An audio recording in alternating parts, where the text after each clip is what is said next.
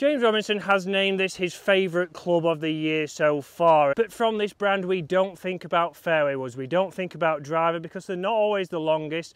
They're not always the best. They're not always the one most seen on tour. And they're not always the most expensive, so they're often overlooked. But for me, this is an area of their brand that they've really started to improve in the last couple of the years. And we're starting to get them catching up with your TaylorMades, with your PXGs, with your Callaways, with your Pings, and being one that you need to consider.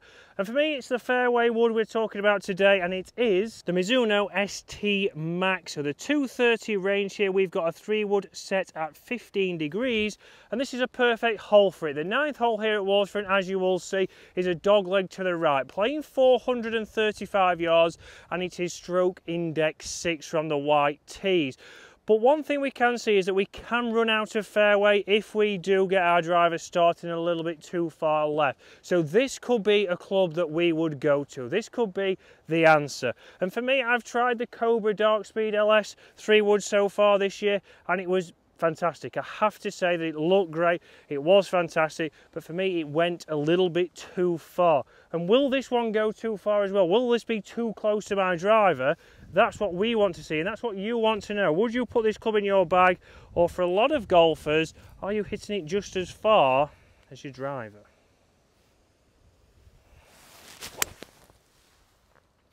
And that's an interesting one there. A missed strike there, low on the face, but that has turned round the corner nicely, and I nearly missed that. Felt solid. It'll be very interesting there to see if we get the forgiveness. And after all, this is the max version, so this is the most forgiving they have got there.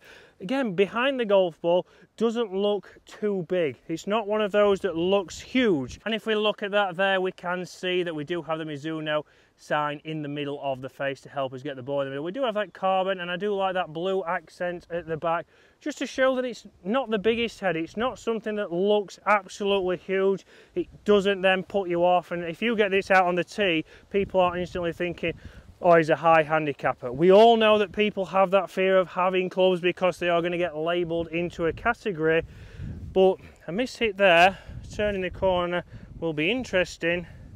What else can we do?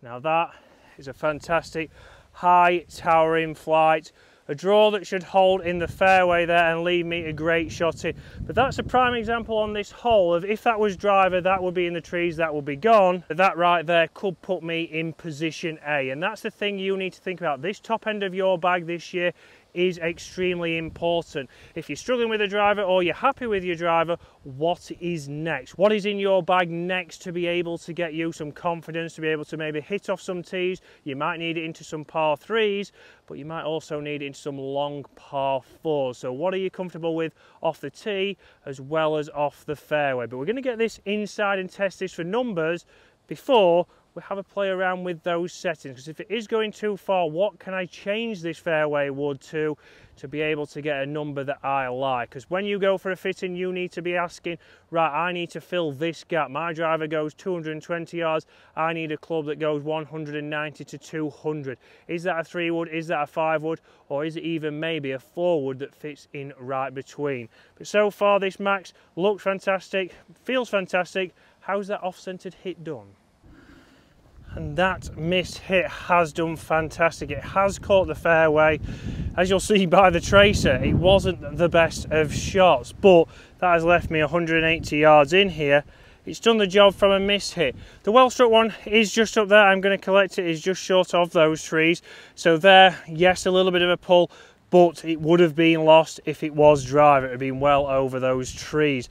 Let's jump inside. So let's get some numbers, but let's talk a little bit of technology. So we know we've got the carbon weave on the top, we know we've got the Cortex chamber, we've got the adjustable weight at the back of this drive, and again on the sleeve we can get it a little bit higher lofted, a little bit lower lofted. We can also make it a little bit more upright, so interesting there. But what numbers are we getting at 15 degrees? Straight away there, a high launching one, spun up there, 5,000 spin. What have we got there straight away? Clubhead speed 103, pretty good. Carry 225, going 235. So a little bit shorter than what I would expect. So I don't know why I've just knocked that ball off and got this one back, but a little bit shorter than what I'd expect. But that's a little bit of high one, but obviously that's still down that fairway, or here on the golf zone, it's down in the landing zone. That's a better ball flight, better strike there. Just down the left side, what have we got again? 240 going 250, 103 clubhead speed, 3,500 spin. They're the numbers I would expect to see there. Again, clubhead speed a little bit down for me, but I'm happy with those numbers there. Let's go again.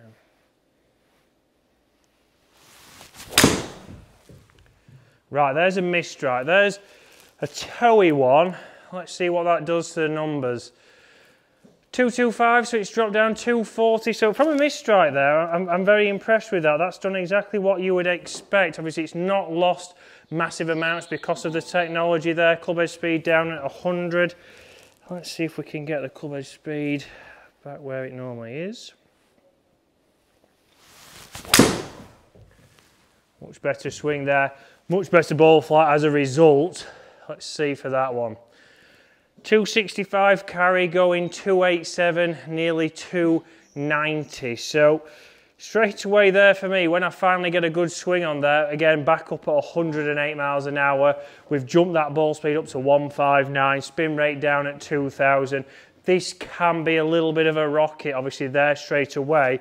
That has jumped up massively. So very interesting there for me. Let's go one more. Again, a better swing there. That felt a little bit off the bottom.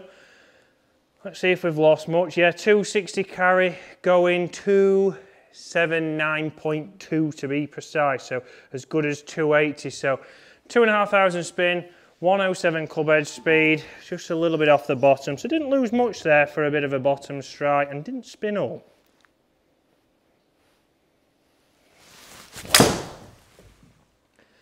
Right, that really felt well struck. That was out of the middle there. Let's see. 260 going 277. Nice shot. So 108 clubhead speed there, 3,000 spin, pretty solid strike there. So interesting for me there that obviously average is probably with a good swing and out of the middle at a normal clubhead speed. That's going around about 280, which for me is too close to the driver. How many shots am I going to have at 280 or landing 260?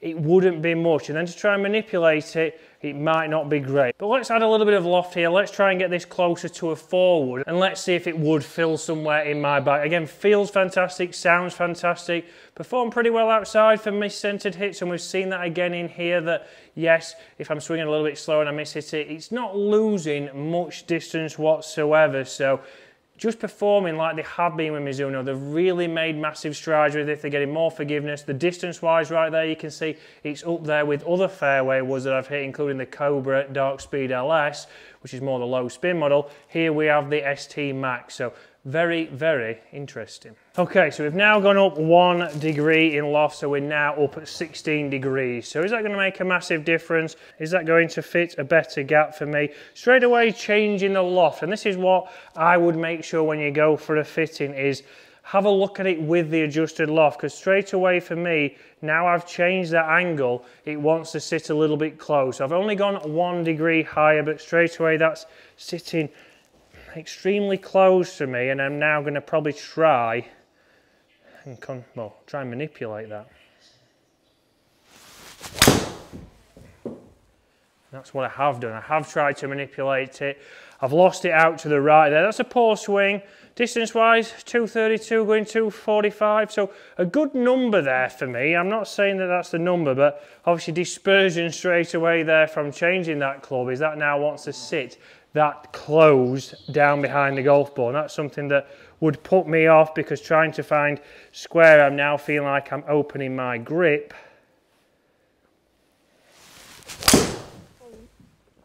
And then that's the other shot I would hit. For me, I've not really ever messed around with the numbers. I try and get the number on the club that I want to do. For me, this club at 15 degrees is a fantastic club. You know you can take it down to 13, you can put it up to 17, but make sure when you go for a fitting you try and get it set exactly where you want. For me, it starts to make the face open or close a little bit. That's certainly thrown my dispersion off, but looks-wise, performance-wise, sound-wise, this is right up there. It's a ST Max version, but it looks fantastic behind the ball and would fill you with confidence. And we know now with Mizuno, they're certainly getting the numbers you would like to see. For me there, that's going as long as any other brand, and it's certainly coming in cheaper if we have a quick look at those prices.